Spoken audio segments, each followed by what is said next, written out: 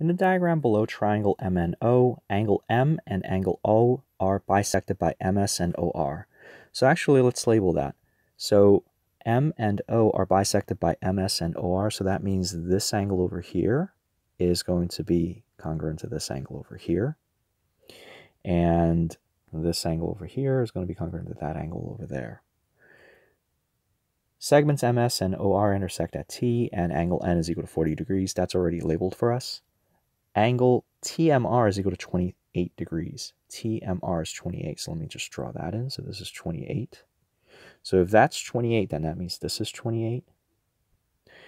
The question is asking for us to find out what is angle OTS. That's this thing over here, so I'm going to call that X. So immediately I notice something here, and that is angle X here happens to be the exterior angle to triangle MOT, right? So I'm going to call this angle angle MOT, I'm going to call that angle Y, all right? So I know that X is going to equal to 28 plus angle Y. This is the exterior angle theorem. This is the exterior angle theorem.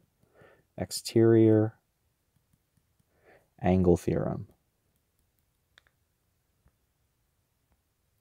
And what that says is if you have a triangle on the outside, A, B, and C, angle A is going to equal to the sum of the two interior angles there.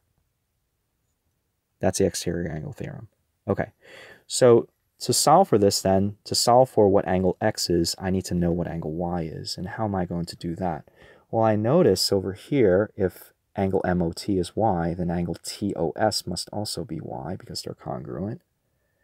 And looking at this, well, wait a minute.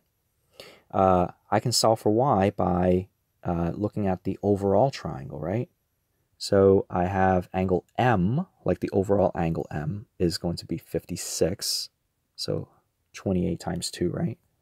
So it's 2 times 28 plus the overall angle O, that's 2Y, plus angle 40, this should equal to 180.